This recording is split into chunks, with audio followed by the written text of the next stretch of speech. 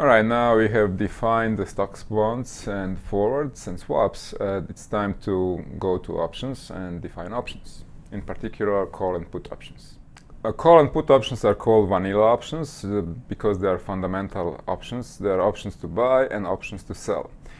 They are pretty much similar to the forward contract, call option being on the long side and put option being on the short side, except in the forward contract you have to buy the underlying at the end if you're long, you have to deliver it if you're short. With the option, you have the option to do that, and you don't have to do that if it's not good for you. Okay? So a call option is the right to buy the underlying asset, and the put option is the right to sell the underlying asset. So this is why these are the fundamental options. It's the right to buy and the right to sell, which are obviously the most natural things to have. So you can also divide options into so-called European options and American options.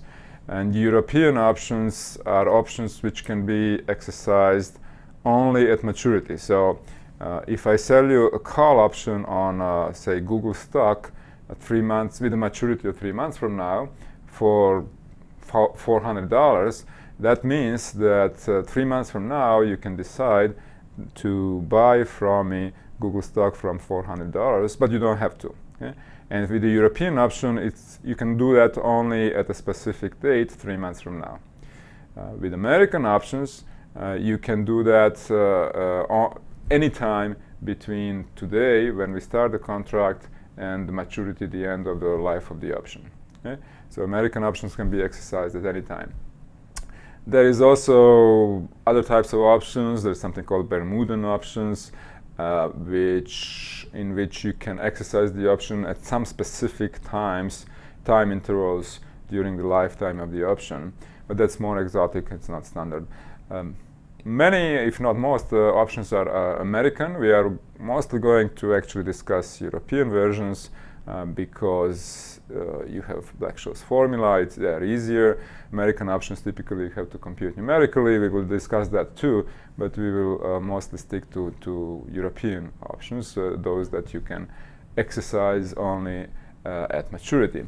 Now, these names don't really make that much sense. It's kind of geographical names, but you can kind of Google around and see where they come from, but it's nothing to do with the actual options features.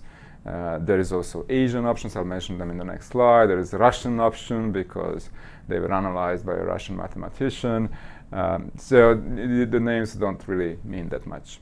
Options can be written on pretty much anything. Okay, two parties can agree to write a payoff that depends on anything that they agree on. We are mostly, again, going to consider stock options. There is also, popular options frequently traded are options on an index, on average of stock prices. Options on futures, didn't talk much about futures, but we will later on. Options on currency, or interest rate options. I mentioned a little bit credit risk derivatives, which are based on options in which one of the parties, the payoff depends on whether a party defaults or not. For example, you can have energy derivatives. You can have options to buy a certain amount of electricity during a certain period of time for a certain price. There are mortgage-based securities, so options and derivatives which depend on loans and mortgages, payments to loans. You can have derivatives based on earthquakes, or if you're a ski resort, you may want to buy derivatives which will pay you money if there is no snow during ski season. So, if I told you that options and derivatives, one reason why they exist is to provide insurance against risk. So this would be an example where a ski resort buys derivatives depending on whether there is snow or not. So the bottom line is anything can be an underlying asset or underlying variable for an option or a derivative. But we are going mostly to use as examples options and stocks. Exotic options. Now, anything which is not a call or a put option is usually called an exotic option. It doesn't have to be that exotic. It's just not the simple right to buy or to sell. For example, I'll just mention some. We are not going to dwell too much on these, a little bit later on. So there's something called Asian options, again a geographical name without too much reason behind it. Asian options are options, it can be a call or a put, but the payoff is a function of the average price of the underlying during the lifetime of the option. So why would this exist? I mentioned the electricity derivatives, where you can buy a certain amount of electricity at a certain date. Now, electricity can be, the price of electricity can be very volatile. It can change a lot, like in summer days, depending on whether it's a very hot day or not, whether people use a lot of air conditioning or not. That changes the price of electricity a lot. So if you have a standard, let's say, call option, then how much that option would pay to you at maturity could vary a lot depending on where the price of electricity is on that particular day. So to make these options less volatile, the payoff less volatile, you write them on, there is a version, Asian option version, in which the option is written on the average of the electricity price between now and maturity, rather than on the price exactly on that day when you exercise the option. So that's much less volatile. The average of prices is much less volatile than the price on a single day. And so that's a natural use of Asian options. There is something called look-back options, in which payoff depends on the maximum or the minimum price of the underlying asset during the lifetime of the option. Popular versions of call and puts are so-called barrier options. So the barrier options, the payoff depends also on the maximum and minimum, in the sense that suppose you have a call option and it's like a barrier call option would be like a regular call option, except it would only pay, for example, if the stock price reaches a certain level, so the maximum goes above a certain level, or not. If it doesn't, the payoff, even if the regular call option is in the money, the barrier option would not pay anything. Okay? So it only pays if the stock price goes high enough, or in some versions if it goes low enough. So if it hits a barrier.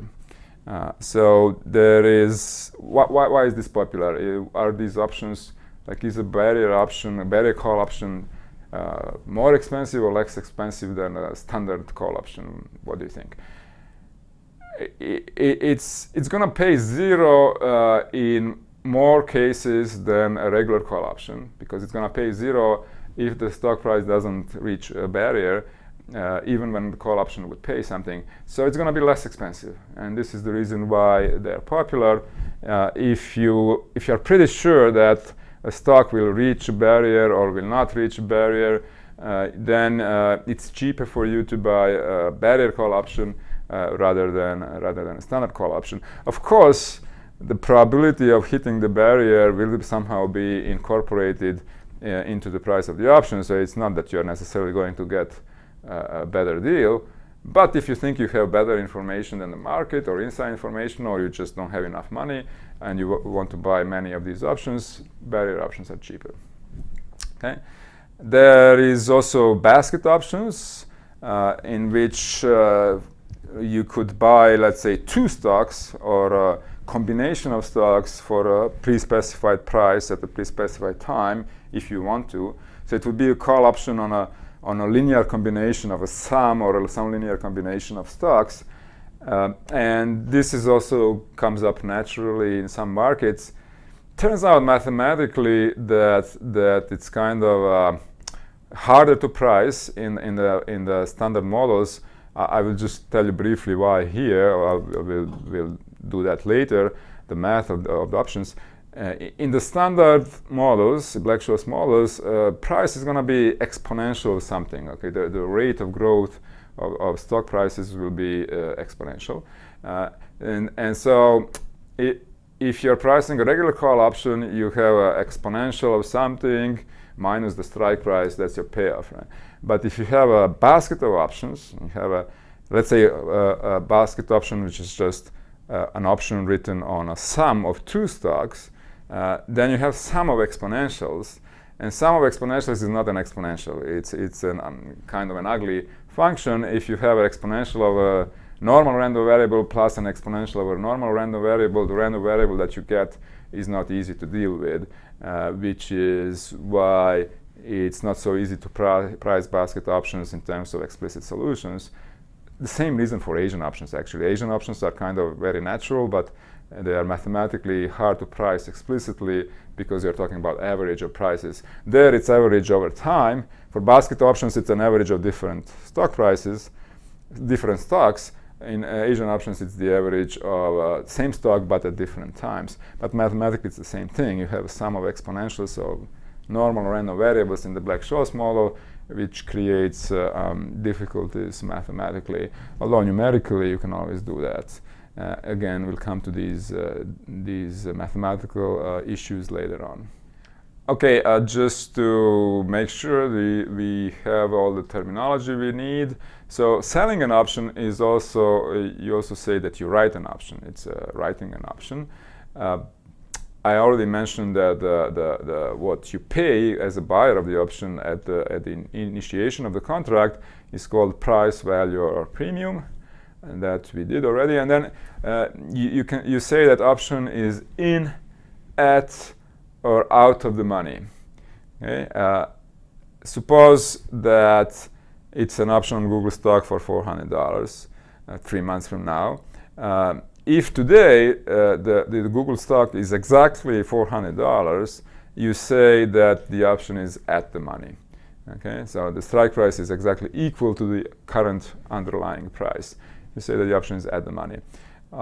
If the Google stock is $405 now, so that if you exercised it right away, you would actually make money because you would pay $400 for something which is $405.